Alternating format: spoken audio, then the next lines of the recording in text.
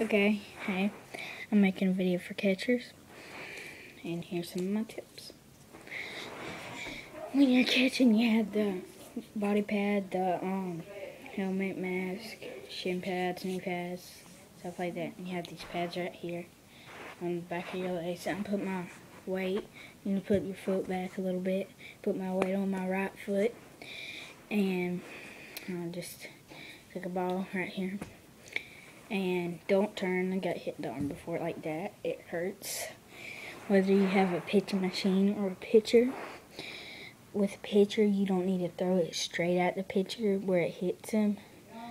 Just throw it where it's fast to second base. And when they're still in second or third, and you don't need to throw it at their waist because then it'll be harder to move. They're about right here.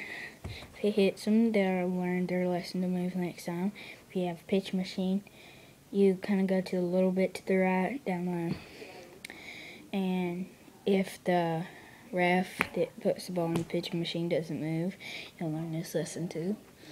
And another one, when they're stealing from third, you gotta stand. You gotta go in front of the bag, in front of the hitter, because he won't move because, he's trying to get it back. You won't just throw it over his head. He won't move next time. It's not right for him to move. You gotta move your body in front of the plate and throw it to third. And that's my tips for catching.